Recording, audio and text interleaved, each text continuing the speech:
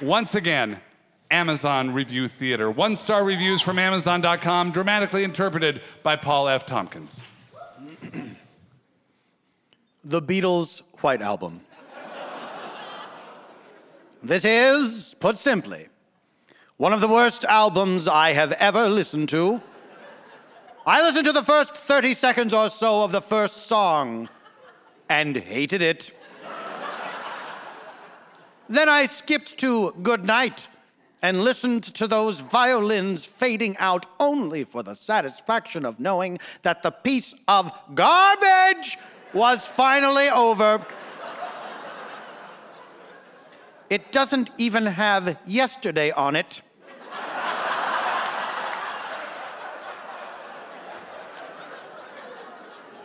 You do the math.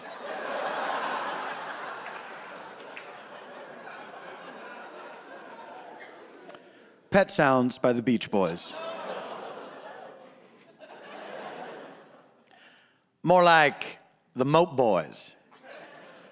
I love the Beach Boys as much as anyone.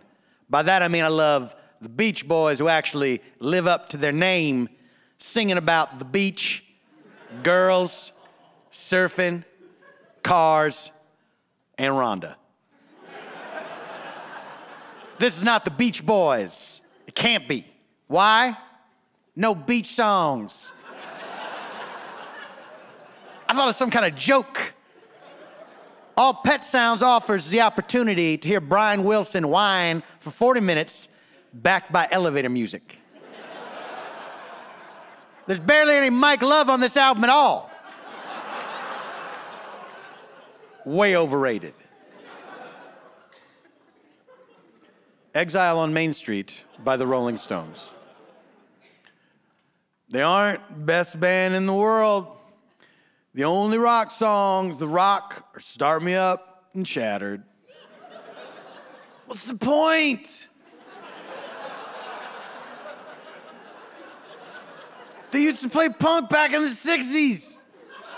They were never the best rock band in the world. Or maybe they are. They are a great band. But they are way better than The Who. The Beatles suck.